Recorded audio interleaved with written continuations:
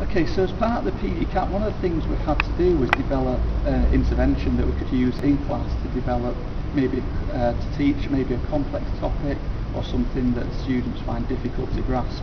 Now, at first I thought I was quite sceptical towards the idea of developing it. I didn't really know how I could introduce a game or some sort of activity and really what the point of it would be, how that would help them learn.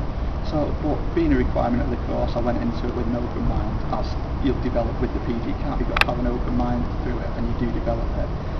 So I went in, and what I developed was a balloon idea, a simple balloon and a pin, to demonstrate the idea of catastrophe theory in psychology, which any psychologist will know.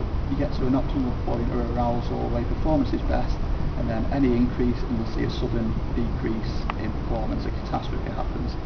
So I developed this idea that you inflate the balloon, the effort goes into the balloon, indicates arousal, balloon increases, indicates performance.